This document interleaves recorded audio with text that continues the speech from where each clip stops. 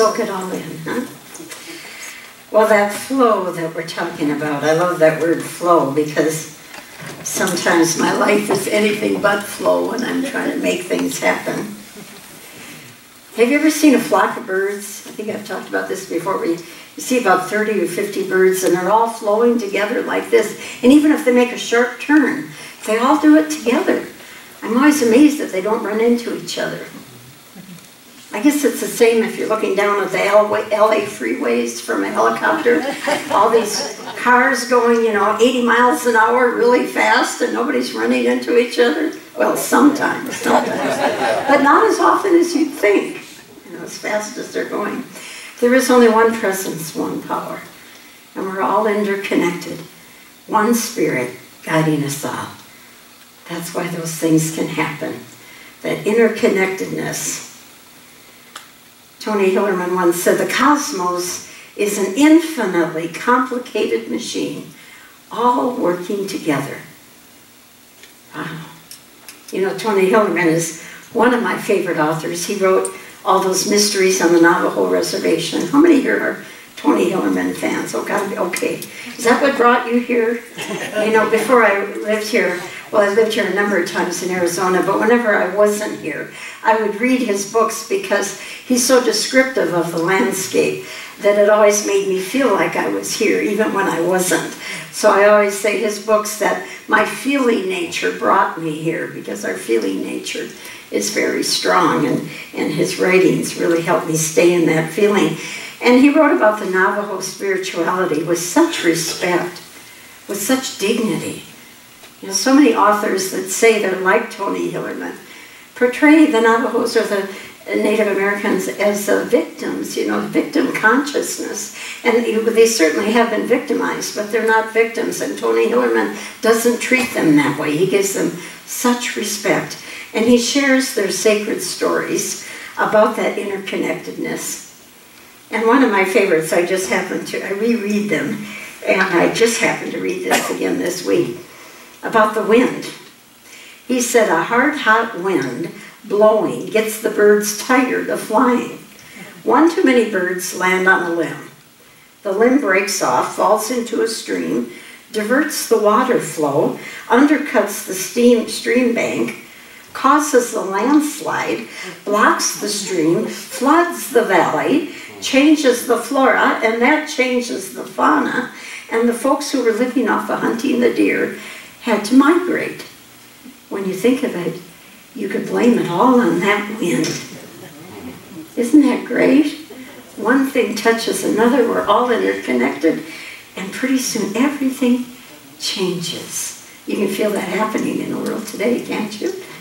One little change that any one of us can do inside of us shifts the whole energy of the whole. Now in the Bible, the wind meant the movement of the Holy Spirit. The movement. The wind blows where it will, and you never know where it's going to go or what it's going to do. So it goes with everyone born of the Spirit. Divine will is here to take us to our greatness. And every movement of God within us and around us is to take us to our greatness if we don't get in the way, and if we could just surrender to the flow. But what do most of us do? Oh, we try to control it, or wait a minute, I want to see what's next. We make it hard for God to move us. Beatrice Chestnut, in the Complete Enneagram, told a story about a kingdom of acorns that lived under a grand oak tree. And they were westernized acorns. They were baby boomers, probably. And they had a lot of self-help courses, like getting all you can out of your shell, and recovery groups for acorns that were bruised in the original fall from the oak tree. And they had spas where they would put oil and polish their shell, and aromatherapy where they had better longevity of that shell. And one day a naughty little stranger fell out of the mouth of a bird and landed amongst these acorns, and he was driving everybody nuts. He didn't look too good. He was, his shell was starting to break, and he was looking scruffy, and he kept looking up at the oak tree saying, "We are that. We are that." And everybody thought he was crazy. They thought he was delusional. But one acorn decided he would at least engage him in a conversation, because the stranger started by saying, "It has something to do with going into the ground and cracking open your shell." That horrified the acorns. And the one acorn said to him, "Well, that's insane. It's totally morbid. Why, we wouldn't be acorns anymore." Yeah, we wouldn't be acorns anymore. We all have that destiny to break out of the shell of our human nature and awaken to our divinity and become that great, all of that great one presence, one power, to open to potential gifts and talents that we didn't even know we had. And the wind of spirit keeps trying to take us there. If we don't get in the way, if we can just surrender to whatever is right now, here today. Now, in the book of Genesis, they tell the creation story in very beautiful symbolic language. In the beginning, God, by whatever name you call that presence, and then God spoke the word, and God's Spirit moved upon the water. Oh, I love that part. God's Spirit moved upon the water. What's that water? Well, water has many meanings metaphysically. First of all, in the story of Noah and the ark, water is very cleansing. It cleanses our consciousness. Because in order to rise up, we have to cleanse that consciousness that says, "Oh no, this is who I am." Words of truth cleanse your consciousness. That's why spiritual study and prayer is so important.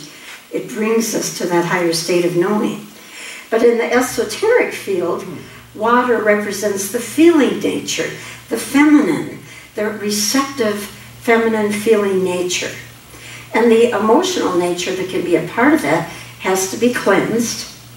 Because what happens is the creative process, in the creative process, our feeling nature gives the thought the power and the punch. It's like a battery to the engine. That engine wouldn't even start without that battery. And our feeling nature gives the power to the idea in your mind. So in the creation story, we have water above the firmament and water below. What is that all about? Well, divine mind is above the firmament with those divine ideas in a high vibrational state, a kingdom of God consciousness, where we're all one. There's all the love and harmony and peace, and everything is perfect and wonderful. But then here on the below the firmament, where we all exist right now and experience, we have that split mind of the ego. That, yeah, maybe I'm divine, but I'm more human. Today we go back and forth. In that duality of judgment and guilt and conflict, we're into fear and separation. So spirit has to move through the heart, not the split mind, but the heart, the feeling nature, to cleanse that emotional feeling nature so that you can feel spirit's prompting, where the wind is trying to take you, what the spirit is trying to birth in you. Spirit moves across the water of your feeling nature so that you can be more open and receptive to spirit's prompting.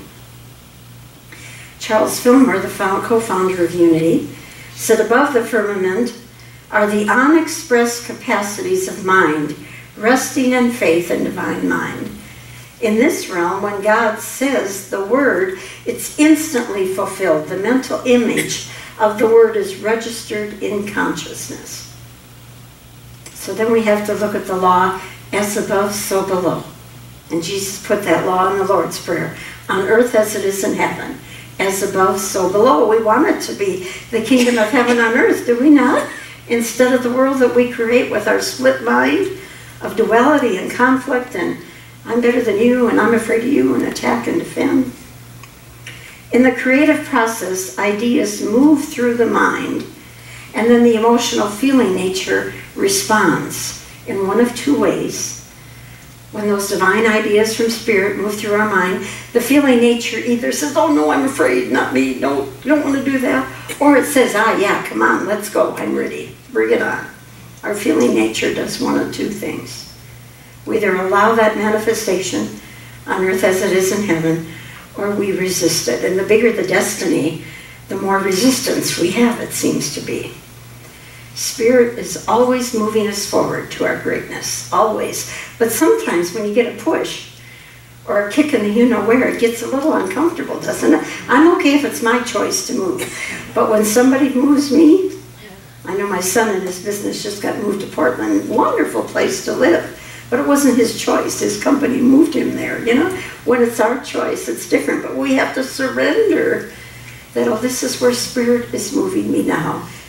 I'm being moved to my greatness. You know, some examples are, you know, we get the thought about getting a job. And then our emotional nature says, oh, no, there aren't any jobs. I'm too old. In Green Valley, you can't find work. Or we want more prosperity. And our feeling nature says, oh no, I've experienced lack in my life. That's all there is. I can't have that. Or we want a relationship. But fear remembers what our past relationship was. So we don't want to be open to a new one because that same thing could happen. Do you see how that goes? The divine idea comes in and that feeling emotional nature either accepts it and goes with it or resists it. But when Spirit moves across the water of the conflicted energies, then fear can be released and creation is empowered with a higher will that will take us to our greatness. That's why surrender is the most important spiritual practice of all. Doesn't mean giving up, giving way to that higher spirit energy that's trying to take us somewhere if we don't get in the way. You know, Michael and I met in Tulsa. Now, here's a man who was from Tennessee. I'm from Minnesota. And he moved about as many times in his life as I have in mine. He was moving all over. All of a sudden, he ends up in Tulsa. And meanwhile, I was moving all over the country. And all of a sudden, I ended up in Tulsa. It took us about 4.5 years, but one day we realized, oh, we're supposed to be together. See, the Spirit moves you where you need to be. You just have to surrender. How many times each of us moved? And yet we ended up in the same place, blown there by the wind of the Holy Spirit. The Course in Miracles says Spirit is the will of God moving in the universe. But the ego will wants to be safe, doesn't want to disturb the status quo. No, I'm going to stay right here. Don't go try blowing me over there. I'm going to stay right here. I'm not going to do that. I have a prayer in 3 parts. I'll try to take it a little slow and you could repeat it with me. The first part is, I allow the Spirit of divine love together. I allow the Spirit of divine love to move through me together, to move through me, taking me where I need to be. Taking me where I need to be. Let's do that again in 3 parts and then we'll do it in 1 part. I allow the Spirit of divine love. I allow the Spirit of divine love to move through me, taking me where I need to be. Now let's say it together and see how it feels. I allow the Spirit of divine love to move through me, taking me to where I need to be. If you don't frustrate the grace of God. I love that. It's from Galatians 2:21. If you don't frustrate the grace of God with resistance, with struggle, with effort, and the C word, control. If you don't frustrate the grace of God. You know, both the Old Testament and the New Testament have creation stories, and they sound totally different. The New Testament is the one about, in the beginning was the Word. The Word was with God. The Word was God. All things were made through Him, and without Him was not anything made that has been made. In Him was life, and the life was the light of men. And the light shone in the darkness, and the darkness apprehended it not. You know, we just don't understand it. Very poetic way of describing the creative principle. There's only one word, that vibration, that energy, coming from divine mind. And the Spirit of God moved upon the face of the waters. And God said, let there be light. And there was light, as above, so below. In class, someone asked, is Jesus the Word? And the instructor said, yes, Jesus is the Word, and so are you, and so am I. Christ is the fulfillment of the Word in us. By whatever name you call it, Christ is the fulfillment of the Word in us. Christ in you, your hope of glory. Charles Fillmore tried to define the Word. He said, Word, the vehicles through which ideas make themselves manifest. Every word you speak is like a vehicle trying to make that word manifest. And thank God, not all words are creative. All words are formative, but not all words are creative. Thank God we'd kill each other, won't we? Thank God every word that comes out of my mouth doesn't have creative power, but they are formative. Temporarily, not perfect, not lasting, because they do not have the creative power of truth. Words of truth lay hold of spiritual substance and power and are creative. So we have to be very careful of our words, especially our words of woe is me. They're formative, not lasting, but they're formative. And I always say I have to have a 5-minute whine before I can let it go. But I try not to give that 5-minute whine too much energy.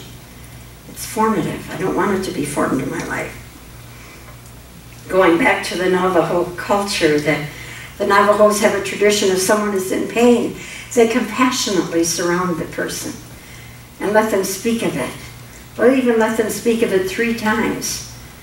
But the 4th time the person gets into it, they say, put it down, put it down. And I would add to that, pull it up to truth. Pull it up to truth, where it's no longer formative in your life, but where the creative power of truth can create a new world, a new vision. We have an image-making psyche that creates this illusionary world. We're dreaming, and we're dreaming it together. We have to focus on what we want, not what we don't want. The winds of change are coming. Can you feel it? The winds of change are coming. We have to trust and go with the flow of that we're always where we need to be in every moment.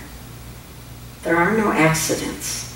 And the greater the destiny, the greater the calling, the greater we have resistance, it seems. Water follows the path of least resistance. Water just goes with the flow. We had 8 new members today. Isn't that wonderful? What do you think the destiny is of Unity in the Valley? And each one of you has a part in it. What do you think your part is it? What is your part of the destiny of Unity in the Valley? And we all have to just listen to those inner promptings. You know, here's where I am today. This is what I'm to do today. Just be in the presence of love right here, right now. But allow the Spirit to move across the water of those inner promptings. They're taking you where you need to be. And today Amber is so good about knowing what my topic is. She has a lot of river songs today, you probably noticed. And we have another one which is the best yet. We're going to be singing it in a few minutes. Rivers follow the flow. They don't try to force it. They follow the flow. And metaphysically speaking, the flow of Spirit is here to take us to our freedom, take us to our joy, take us to those higher realms, the starry crown, those higher realms. Now we're going to sing Down to the River to Pray from Oh Brother, Where Art Thou? You know that song. It's one of the best songs. In some versions, this is an interesting fact, in some versions, instead of to the river, it's replaced by in the river. The phrase in the river is significant for several reasons. First of all, the obvious reason is all the baptisms that take place in the river. As in the movie, what a beautiful scene that was. Another reason is that many slave songs contain coded messages for escaping. When the slaves escaped, they would walk in the river because the water would cover their scent from the bounty hunters' dogs. So similarly, the starry crown could refer to the navigating their escape by the stars. And good Lord, show me the way could be a prayer for God's guidance to find the escape route known as the Underground Railroad. Now, metaphysically, what is that in us? The river of spirit in each of us takes us to our freedom, our joy, our greatness. And it moves, the Spirit moves across the waters of our feeling nature, prompts us where to go, what to do, keeps us safe on the journey, takes us to freedom, and takes us to joy. Let us take that into prayer right now. Oh God, we are willing to let go of this fearful illusion and trust your presence. Trust the one presence, the one power. We release and let go and allow the flow to take us where we need to be. Allowing the discomfort, allowing the ride, the bumps and the bruises along the way. And we call forth that inner presence of strength and wisdom and love and comfort and peace and harmony as we walk together in the flow on this journey. Each one seeing the face of God in the other, showing us the way. And we are so blessed in each other's presence. We just say thank you, Father, Mother God, in the nature of the Christ, and so it is. Amen.